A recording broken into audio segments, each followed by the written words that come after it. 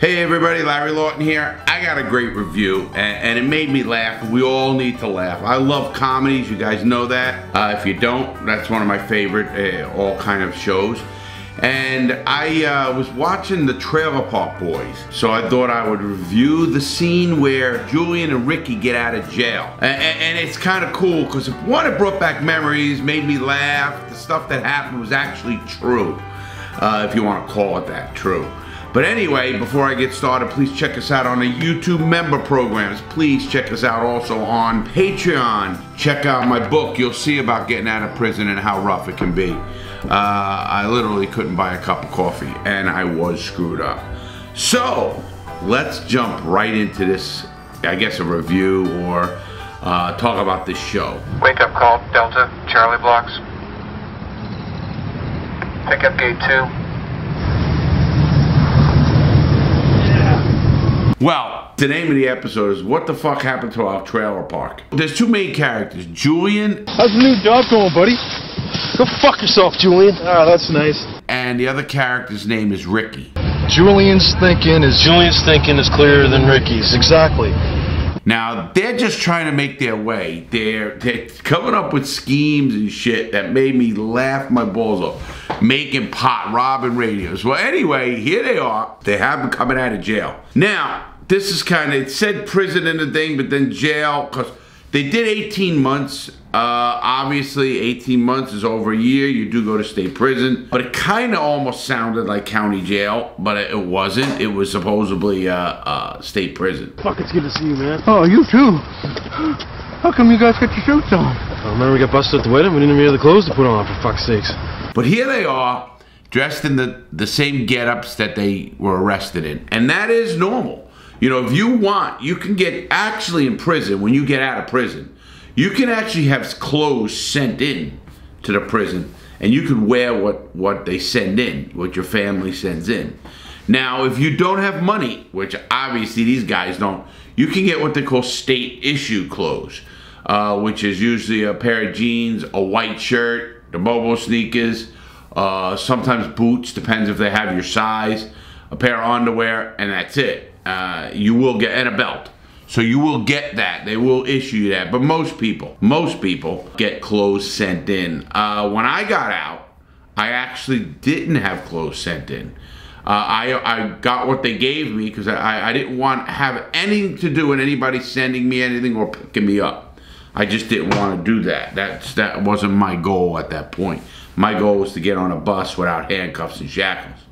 Well, anyway, getting back to the comedy, Ricky and Julian. Let me emphasize this. Julian is kind of I don't know. He reminds me of an Italian guy with the hair, with Ricky's got the sideburns. Oh my God, is it funny? And Julian's supposedly the smarter one. And Ricky is the crazy one. And Bubbles is there like, I don't know what he is.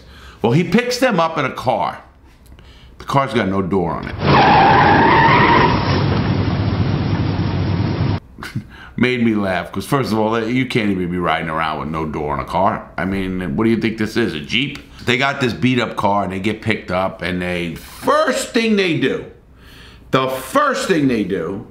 is go from the jail. They come up with a scheme to rob radios. Julian's got these guys on the inside that are going to smuggle in a bunch of dope that we grow, sell it for big money in there, and then we can retire and never have to break the law again. It's perfect, man. It's easy. All we do is get some equipment and grow dope. This is true. This is the episode. These are two dudes getting out of jail. What do you think the first thing most people want to do when they get out of jail? Go home, get a good meal, see family, get laid. Obviously, that's the first thing you want to do when you get out of jail. First thing I want to do is eat. I always tell you that. Eating was more than anything. So the first thing I want to do is eat. Anyway, getting on to this a little bit more. Here we are. They get out of jail.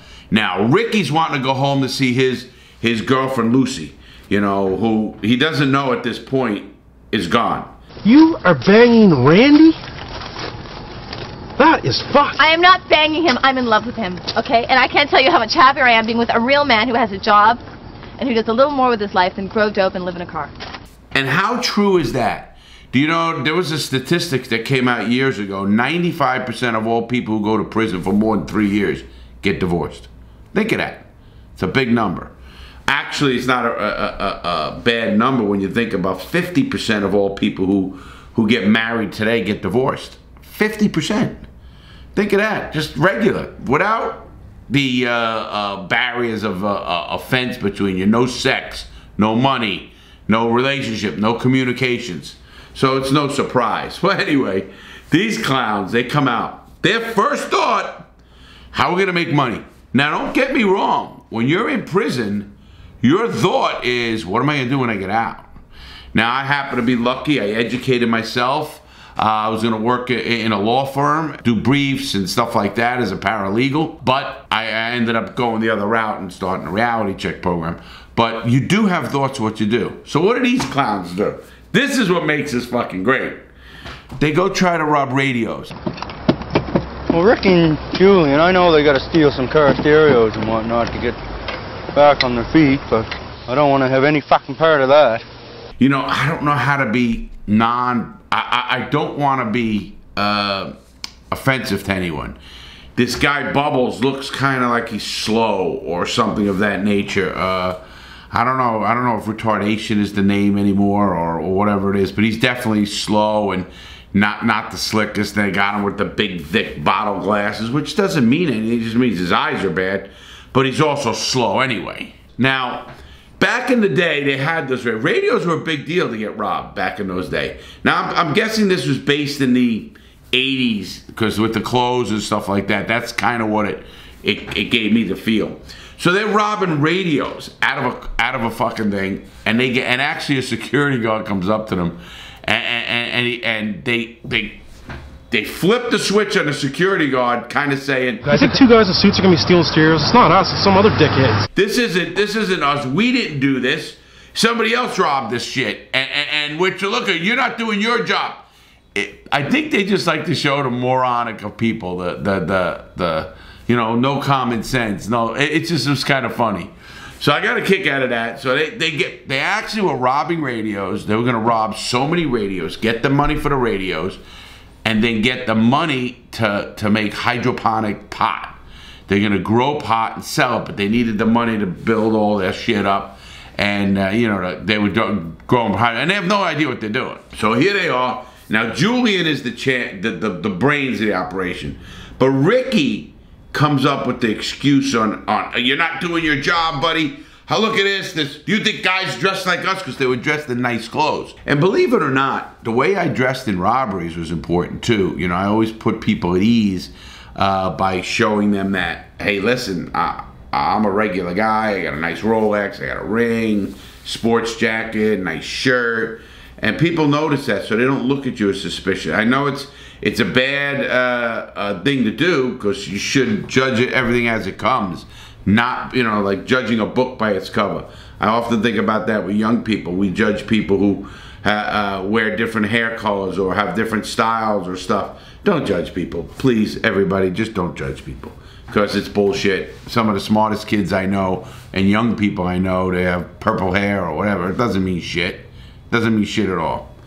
Anyway, getting back to this great show. So trailer park, these guys go out and they go in there in a mall or whatever, it looked like a mall, and they get caught. But they don't get caught. They talk their way out of it because they were robbing all these radios. And the radios reminded me of my time. You know, we used to steal them. We used to steal radios. Radios was a big thing. You know, you take off the knobs, you go back, there were 2 screws on the back. I even remember that. That's bad.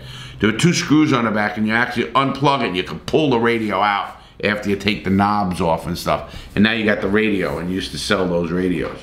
So anyway, here we are. They get away with it. Now, Ricky wants to go home. He wants to meet his girl. What does he find? A guy in the neighborhood, the trailer park, another whack job, stole his girl. Now, it's not stealing your girl. You know, I used to tell kids when they used to come to prison, I said, let me tell you something. You're in prison now. If she's sending you money, she's doing the right thing and writing you and visiting you or whatever, shut your fucking mouth. She's not in jail. And they go, what do you mean? Oh, she's going to cheat on me. What do you mean cheat on you? You think she's in jail? So if you went to jail for 5 years or whatever you ever went to jail for, you think your girl's not going to be at home not getting laid and doing her thing? Think about what I'm saying. It's unrealistic. Totally unrealistic. So once you go to jail, you just got to start reevaluating your relationships with somebody like that. Because if you don't, you're going to be in shock. You're going to go, oh, they shouldn't do that. And how can you do anything? How can you control anything? You can't control anything. Remember that. You can't control anything. You're in jail. You can't do shit. She can go tell you, go fuck yourself. It does not matter. You don't get to answer any of this shit. Anyway, getting back to these trailers. So he looks for his girl, and his girl is in the trailer of a guy that they know. And, you know, she's like, you know, a floozy in this one. You know, I can't just wait around for him getting in and out of jail all the time. I've got, like, a life I'm trying to pull together so I can be a good parent and a good person. Ricky, you went away on me. You know, typical, oh, my God, I want to pull my hair out. If I had hair, I'd pull my hair out. And I just got a kick at that, a really big kick out of that show. So anyway, here we are. The two things that come out that really struck home, actually. And what I mean by this is, let me tell you something. All that stuff actually hit me a little bit. What I mean by that is, you lose relationships. Things come out, everything is different. You know, where the fuck is my trailer park? I get that. Things change and you don't even realize it. And it could be people changes, it could be actual physical changes, neighborhoods change. I mean, I went away for over a decade. So when you go away for that long, things change, period. I mean, it's roads change, buildings change, everything changes in a decade. Even in a year and a half, things change, people move, new people come in. And that is just the way that happens. And what really kind of got me like realizing this show is kind of like based on somebody who knew what they were doing. And I say that, but I'm sure they had some people or writers that realized, you know, this is really what happens. You lose everything. You have no money when you come out. They didn't show anything about probation and checking in and stuff like that. See, most people, when they get out of prison, unless you're getting straight out and because you did your time or whatever, you got to report to probation department. They call parole, probation, whatever. Parole, probation, same thing. You actually go and you have to report. Now, when you report, then they want to know where you're living, they check your house. Actually, before you get out of prison, they go check the facility you're going to go to. They don't just let you out there. They actually go to your house. When I got out, they came to my mother's house. I came to Florida, and they came to my mother's house, inspected the house, inspected it. Made sure there were no guns in the house. Made sure that they knew who I was. Make sure that was I okay to come there. Even my mother. But anyway, that's just what they do. Obviously with me on this place, when anything comes from jail, it really, I mean, my eyes go up and go, okay, is this going to be real or what's it going to be like? Because, you know, when you see somebody who comes from a jail, I want to know if they're real. First of all, you know, these guys are too stupid. First of all, there's nothing to rat on, I don't think. They're all just wackos in this county jail, trailer park. But, you know, listen, please, I'm not, what do you call, disparaging anyone. I love trailers. My grandparents lived in a trailer. My aunt lived in a trailer. My cousin lives in a trailer right now. I love them, to be honest. In Florida, there's we call them mobile homes. I would buy one in a minute. People say, would you buy a trailer, a mobile home? Absolutely. I'm not talking about my mobile home that I drive. I'm talking about like living them. You know what it is, guys? When you go to prison, you don't look at things like that anymore. You don't look at the little things. You don't look at a big house. I want this, I want that.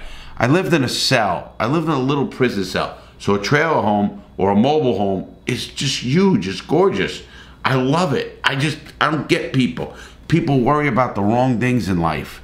I don't know what you have in life, but you know, don't worry about material things because they're not going to make you happy. These guys in the trailer park, and I did not notice researching it. The show comes from Canada, and then they was, you know, Netflix picked them up, and it came out in 2001, I think it was. Yeah, 2001, April of 2001. Now this month of 2001, and it went for 8 seasons. That's a long time. And then in 2013, Netflix picked it up. So Netflix, now they have new episodes. Now I just read they have their own station or own channel, and I don't know if it's on YouTube where it's at, and They actually have new episodes coming out. I think January 21, they had a prison episode. I'm going to look that one up too. I just got hooked in these series. If you don't get hooked in these series, then maybe you don't have a funny bone. You know, I don't know what your comedy is. My comedy is just stupidity sometimes. I like no-brainer shit. I don't want to have to think through things. I don't want to have to, oh my God, what's going on? I'm not into that, guys. I'm into more laugh, Caddyshack.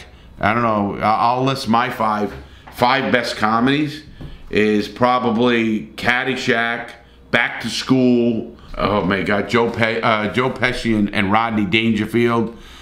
Just great. Easy Money. It's another Rodney movie. Obviously, I like the old Blazing Saddles, stupid stuff. Mel Brooks. Just stupid stuff. Like, I don't know. Comedies make me laugh. I do love comedies. I can watch a comedy over and over again, just because the way they're good. When they're good, they're good. Anyway, everybody, I hope you enjoy Trailer Park Boys. Check it out. Really check it out. Let me know what you think of this episode. It's season 2 on Netflix, episode 1. Where the fuck is my... What in the fuck happened to our trailer park? Is the name of the episode. And it's with Julian, Ricky, and the Bubbles, of course. Check it out. You'll get a kick out of it. And you'll get a kick out of what happens in these things. And what I mean by that is like how I look at them. I look at them like the prison end of it. So it's kind of weird, I know. But check it out. You'll enjoy it. Have a great day, everybody.